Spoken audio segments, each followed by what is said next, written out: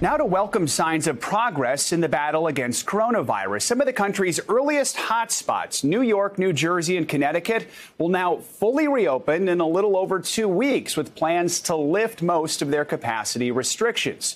That progress comes with a new concern from health experts that the U.S. may never reach herd immunity. More than half of American adults have had at least one dose of a COVID vaccine, but a recent poll shows about 30% of Americans say they won't get vaccinated, making that herd immunity threshold of 70 to 80% much more challenging. Still, President Biden remains hopeful that the U.S. will get there. Cases yesterday in the U.S. went up to 50,058 new COVID cases. COVID deaths in the U.S. yesterday went up to 751 new COVID deaths.